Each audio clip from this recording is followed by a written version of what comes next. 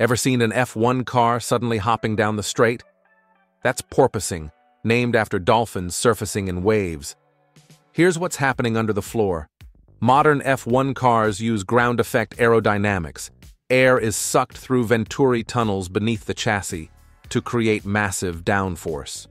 At high speed, the airflow attaches cleanly, pulling the car down.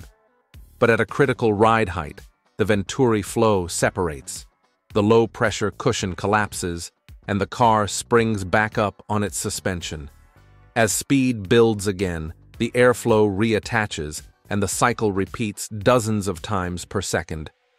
Drivers feel every bounce, up to 4G vertical loads, and it can slow lap times, unsettle the car's balance, and even risk chassis damage. Engineers combat porpoising by raising ride height or softening the suspension to delay stall, tweaking floor stiffness and adding fences to control airflow, fine-tuning diffuser geometry to broaden the attachment window. In short, porpoising is a high-speed tug-of-war between downforce and airflow stall.